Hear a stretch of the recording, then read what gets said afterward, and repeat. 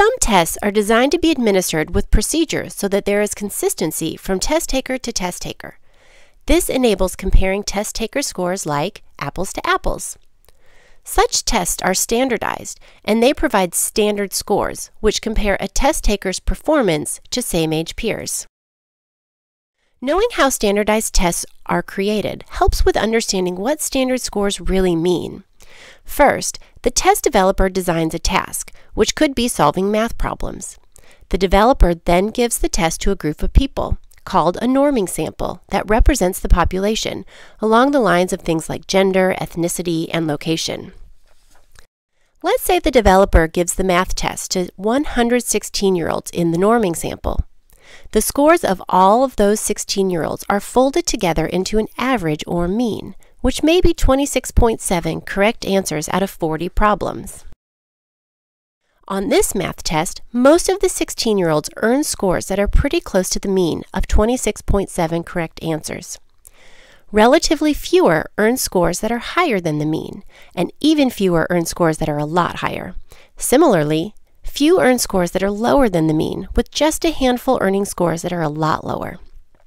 By the way, this is a bell curve, named for the shape that a group typically makes with a lot of members in the middle, near the mean, with fewer members at either extreme.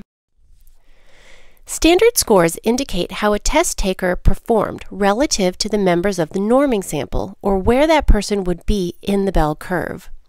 Standard scores are computed by taking the points the test taker earns, called a raw score, and comparing them to the performances of same-age peers from the norming sample.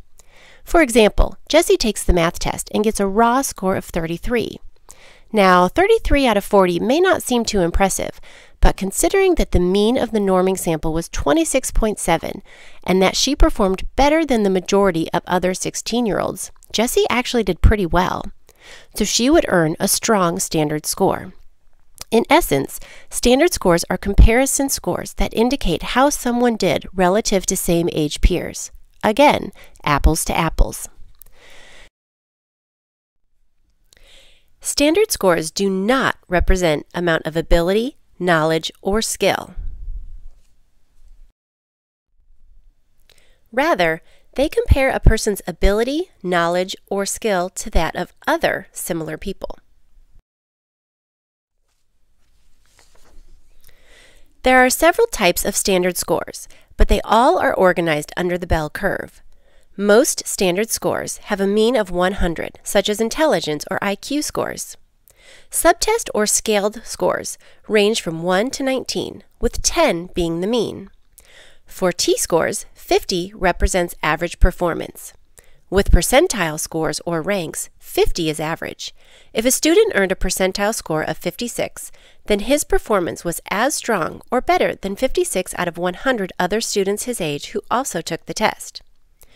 Standard scores 85 or below are uncommonly weak. Same for subtest scaled scores of 7 or below, T-scores of 40 or below, and percentile scores of 16 or below. Standard scores 115 or higher are uncommonly strong. Same for subtest scale scores of 13 or higher, T-scores of 60 or higher, and percentile scores of 84 or higher. The average range is considered to be the middle of the bell curve, from 1 standard deviation below to 1 standard deviation above the mean. It may seem really broad, but percentile scores between 16 and 84 are in the average range. It all relates to the bell curve. Most people will score near the mean on a test, placing them in the big area under the curve, with relatively fewer towards the right with higher scores, or towards the left with lower scores. Whatever the metric, a lower standard score means most same-age peers performed better on that test. At 2 standard deviations below the mean, a standard score of 70 is the same as a subtest or scaled score of 4 and a T-score of 30, all of which are at the 2nd percentile. So a 16-year-old who gets one of these scores performed better than only 2 out of 100 other 16-year-olds. Standard scores close to the mean represent performance that's typical for someone that age. A 16-year-old with one of these scores performed better than half of other 16-year-olds. A higher standard score means most same-age peers did not perform as well on that test.